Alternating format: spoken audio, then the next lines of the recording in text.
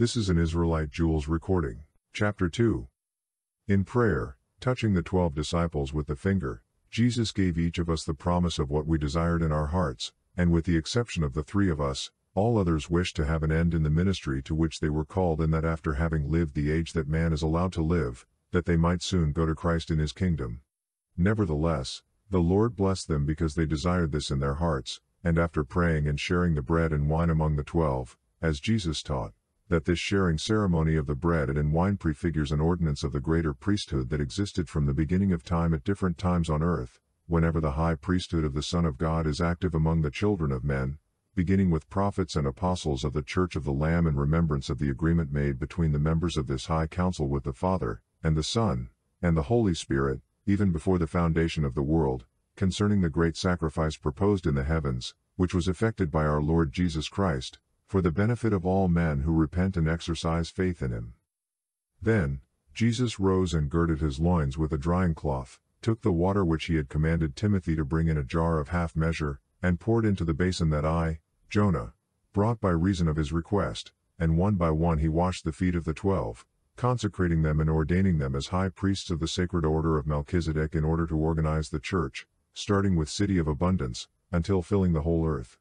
Then warned us that when we shall consecrate and ordain other high priests to help us in the things concerning the church, that we must do it in the same way that he did to us.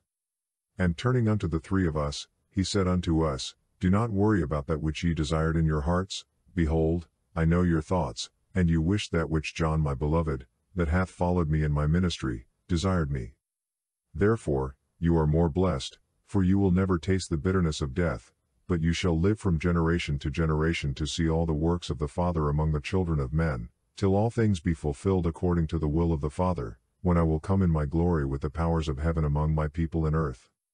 You, therefore, will never suffer the pains of death, but when I come in my glory, you will be transformed in the twinkling of an eye, from your mortality to immortality, and then shall ye be blessed in the kingdom of my Father, for how much you will not suffer the pains of death while ye abide in the flesh, except for the sins of the world, and all this I will do by virtue of what you have asked of me, because you have desired to bring the souls of men to me as long as the world exists. Behold, for this reason you will have complete joy and sit in the kingdom of my Father, yea, your joy will be complete, just as the joy that the Father has given me is complete, and you will be like I am in your hearts, because I am as the Father, and the Father and I are interconnected by our feelings, just as you also will be bound to my name. And after he had uttered these words, Jesus laid his hands on us and departed.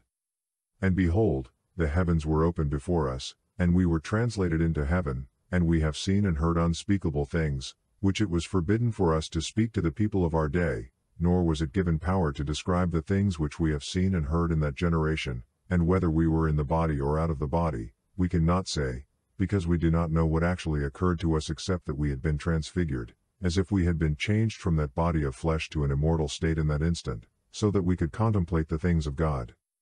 And, behold, as we return, we resume our ministry on earth, yet we did not reveal the things which we saw and heard to men in the flesh, because of the command given to us in heaven, but we were ordered to do this record, that we go out by the face of the earth and minister among all the people, bringing to the church all who believed in our preaching, baptizing people who believed in our words, and all who were baptized received the Holy Spirit in confirmation of our ministry. And, behold, we shall be among the Gentiles, and the Gentiles shall not know us. We will also be among the Jews, and the Jews will not know us. And it shall come to pass, when the Lord shall deem expedient in his wisdom, then we